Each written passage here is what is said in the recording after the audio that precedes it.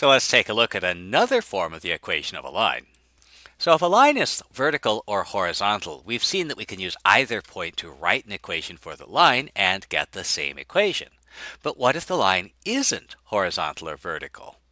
So if we consider the line through 2, 5, and 1, 3, we found the slope and then wrote down the equation of the line using the point 2, 5. But what if we'd use the other point, 1, 3? Well, we could still write down the equation of the line, but it looks different, even though they are the same line. And so the question we have to ask is, which one of these is correct?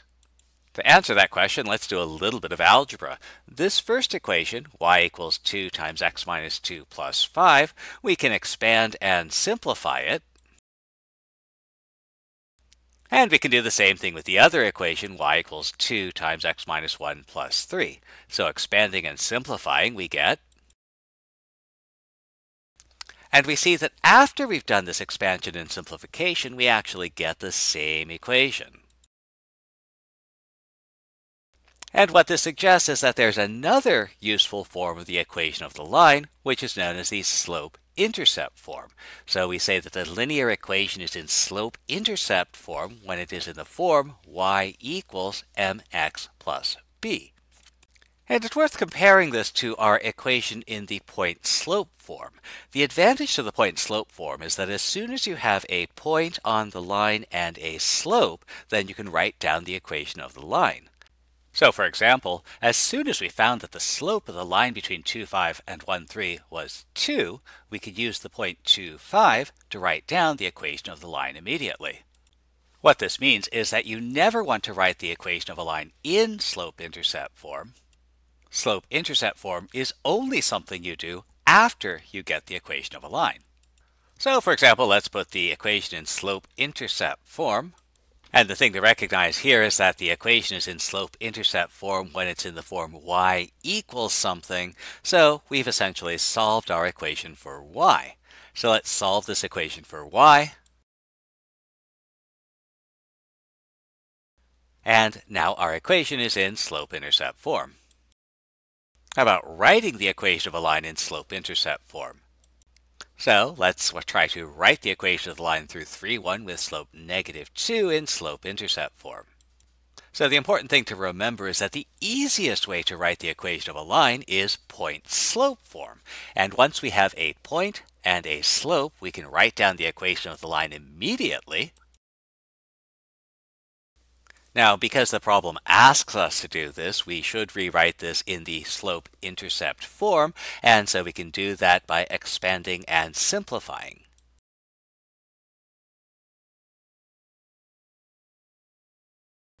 Now, in the grand scheme of things, there's actually no good reason to write the equation in slope-intercept form.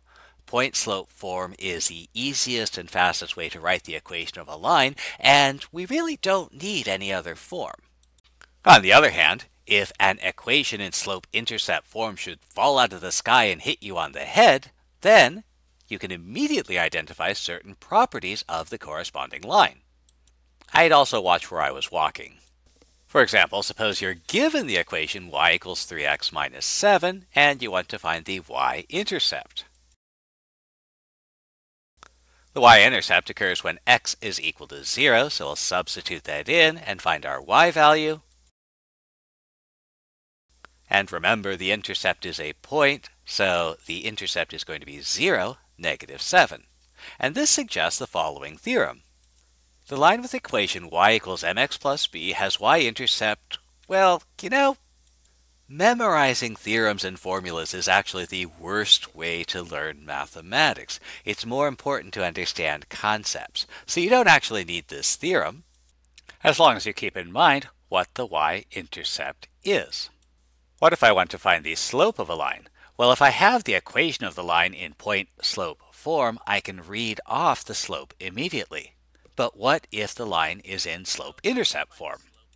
To answer this question, we need to remember the definition of slope, and we see that we can calculate the slope of a line between any two points, which means that if we want to calculate the slope of this line, we need to find 2 points on the line. Since the equation of our line is in the form y equals a formula involving x, we can choose a value of x and compute y directly. So let's let x equal 0 and find y, which gives us one of the points on the line, 0, 4. Again, the useful thing to remember is that if we multiply a fraction by its denominator, the fraction disappears. So in this case, if we let x equals 5, our fraction will disappear. Oh, but that's too easy. Since we want to work with fractions, we'll let x equal 3/7. Maybe not. Let's try to do things the easy way. So we'll let x equals 5, substituting that in. And we get y equals 2, and so a second point on the line is 5, 2. So now I have 2 points, and that's all I need to calculate the slope. So the slope between the 2 points is, and that slope works out to be negative 2/5. How about the slope of the line with the equation y equals 2x plus 5? So again, all we need are 2 points on the line. So we'll let x equals 0 and find our y coordinate, which gives us the point 0, 5. We need another point, so we'll let x equal, 1. We like 1. If we let x equals 1, our y coordinate is 7, and so the point 1, 7 is on the line. We have 2 points on the line, so we can find the slope between these 2 points, which works out to be 2. Or maybe we have the line y equals minus 2/3 x plus 7. So if we want to find the slope, we'll find 2 points. If x equals 0, then y equals 7. Since we have a fraction with a denominator of 3, we might want to let x equals 3. And so y equals 5. And so we have 2 points. We can calculate the slope between those 2 points. And it's negative 2/3.